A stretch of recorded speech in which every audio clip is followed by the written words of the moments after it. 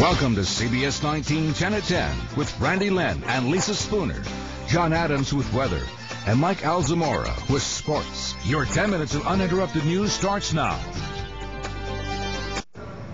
Immune function, like everything else, declines as we age, leading to an increased chance of getting sick. But there is hope, and it comes in the form of a booster. So Dr. Kenna Stephenson is here to tell us about that. I mean, that kind of surprised me. Yes, I think it's a very exciting study.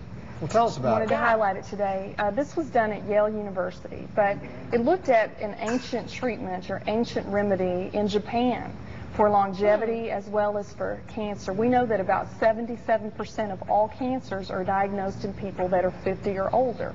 So as the immune system declines, they're more vulnerable to not just infections but also cancers. And the extract comes from mushrooms.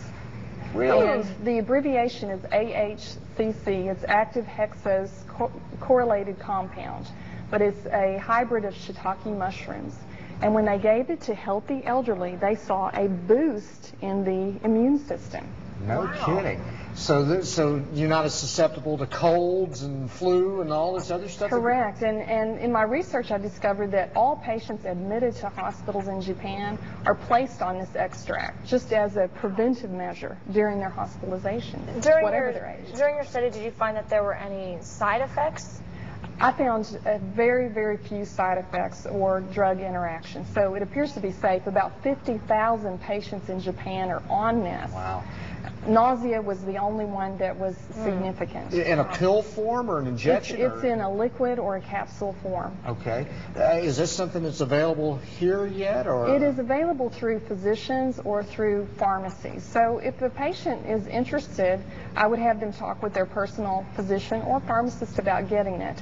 And the trade name is Immunokiniko. But AHCC is what they need to remember, or mushroom extract. And you can get that right now? Yes. Wow, that's amazing. Yes. That's been a well-kept secret. No kidding. Was there a certain age group that seemed to be more beneficial with this study? Right. I would say that really 50 and older is who I would recommend it for as a preventive measure. Now, certainly if they have some sort of immune deficiency, if they have HIV, if they have cancer.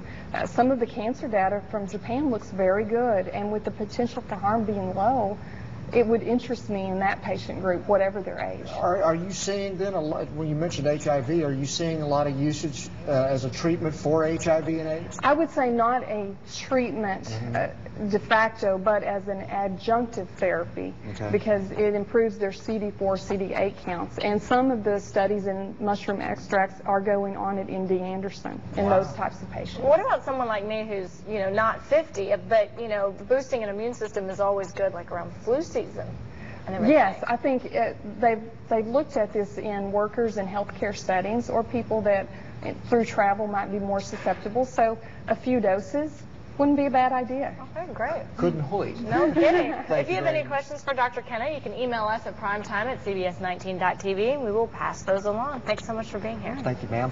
All right.